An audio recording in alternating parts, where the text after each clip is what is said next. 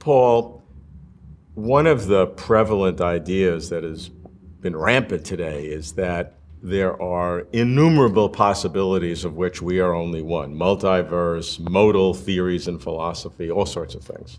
Very confusing.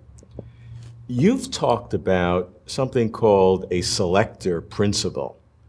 How would that work, to select among all of this stuff? There are really only two what we might call natural states of affairs when we're dealing with these ultimate questions. One is that nothing exists, and the other is that everything exists. Well, I think we can rule out the first one by observation. What does it mean to say that everything exists? Now, in most of the multiverse theories, you don't really claim that everything exists, only that there's an infinite number of universes. But these universes still have all sorts of characteristics. You could imagine different types of universes.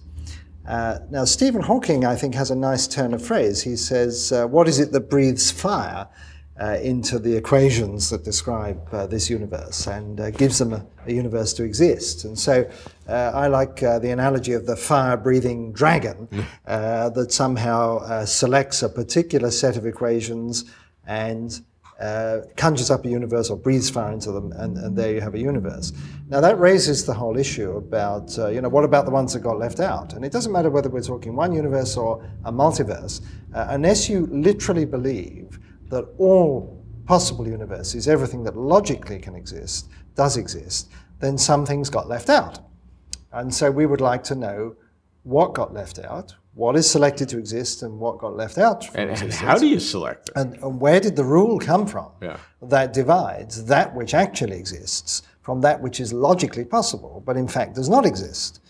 And so you can apply this to multiverses or individual universes equally. Unless you believe that literally everything that is logically possible does exist out there somewhere, then some people believe that. Now, some people will go to that ultimate extreme. They will say that every conceivable type of universe exists. But you see, even there's a problem, because most people who will argue that are mathematical physicists. And when you say, well, what do you mean by all possible universes? They mean, well, all possible forms of mathematics will describe a universe somehow. Why stop at mathematics? It's a prejudice of mathematicians. Why not all aesthetically possible universes, or all universes that are good or bad, or something of that sort? In other words, we don't have to use mathematics as the criteria. But you need a selector to actualize a possibility. Right. So once you accept, I think as almost everybody does, that less than everything exists, then there is a problem about the actualizer or the selector mechanism or principle that divides that which exists from that which is logically possible, but which in fact does not exist. And inevitably you ask, well, where does that principle come from? Where does the rule that makes that division, where does it come from? Or why that rule rather than some other? So even when you're pushing into areas like a multiverse and considering all these possibilities, you still come up against this problem. There's got to be a selection principle or a selector being or something like that at the end of that chain. And so you're still left with a mystery. Well, now you've even gone one step further in postulating the multiverse. You've talked about the inevitability of what you've called fake universes. Now, is this a joke, or are you serious? When I first started thinking about fake universes, it was a joke. I was using it as a sort of reductio ad absurdum of the multiverse argument. And the argument goes something like this. You have to believe that consciousness is something that we could, in principle, simulate artificially. It may not be in a computer, but there may be some sort of physical thing you can make in a lab would be conscious. So if you accept that, then of course this conscious being could be subjected to experiences which could be equally artificial. We can imagine simulating a whole world for this being to live in, and a whole community of beings. And there's plenty of science fiction written on that. Now, we can't do that yet, but some people think within a few hundred years we could do it. And if you believe in the multiverse, then of course there are going to be many universes that will have intelligent beings much more advanced than us, and they will surely have made these artificial worlds or fake universes. And then the issue is this, that fake universes are much cheaper to make than real ones. You just simulate them in a computer. You can have an infinite number of simulated worlds just for one computing system. And so if you start adding up all of the possible worlds experienced by conscious beings, you soon see that the number of fake ones could easily overtake the number of real ones.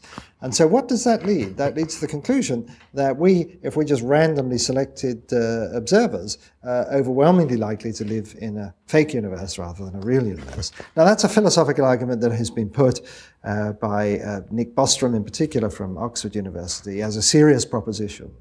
And I know some cosmologists who also take that very seriously.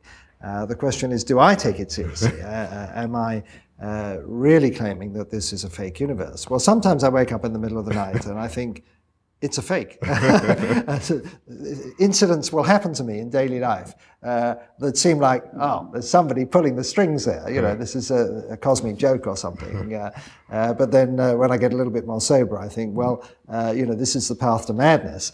And so I have to say that I think probably this fake universe argument rather undermines the whole multiverse notion, because it's very hard to get away from it. You have to find some reason why creating fake universes is forbidden. And it's very hard to think what that rule would be. What it does is it forces us to deeply understand each of the possibilities and take them to their logical conclusion, as opposed to stopping where it's convenient. You've made a very good point there, which is that in a lot of science, you sort of push the science a bit and you push it, and then it seems to get a bit ridiculous and you stop and you say, well, right. Well, you know, that's as far as we should go. But Yeah. when you're dealing with ultimate questions like why is there a universe, why is it put together so ingeniously and so on, you've got to take everything to its ultimate extreme. Yes. And if you say the explanation is a multiverse, okay, let's follow that. What does that lead to? What conclusions do we draw? And if it leads to conclusions like this is a fake universe, so we can't therefore even base the reasoning for the existence of the multiverse on the laws of physics because the laws of physics are fake, well then I think that casts doubt on the entire explanation. But I have to say that one reaches similar ridiculous conclusions with almost every explanation that I have heard for why the universe is as it is. They all ultimately, if you push them to the end, lead to a point where you think, well, hang on a moment, can we really believe that? And that's what makes it so engrossing.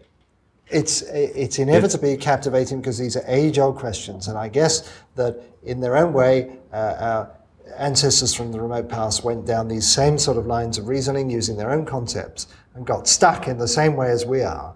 And then that leads me to think, well, is there something just about the way that the brain has evolved that means we are doomed to repeat these arguments again and again and again? And people fight wars and have disputes over, you know, whether my ultimate explanation is better than your ultimate explanation.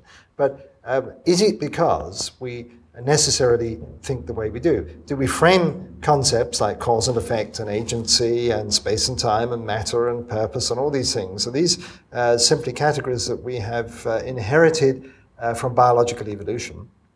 And we're stuck with them, and we will never resolve these ultimate issues so long as we remain within that conceptual framework. I sometimes think that if we really could develop artificial intelligence and create a sort of super brain that could reflect on the nature of existence, it may come up with the answers, but using a conceptual framework that will be completely beyond our comprehension.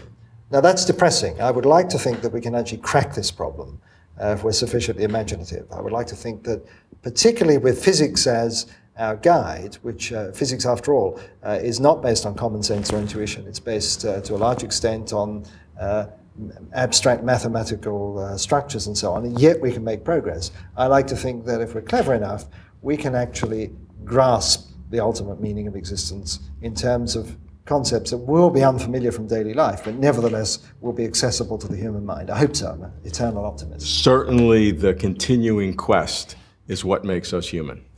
I think we are bound to be curious about the world, and we're bound to not be satisfied with answers that just say, well, someone waved a magic wand, or there's just some laws that do it, or don't think beyond. We're bound to say, well, why is that so?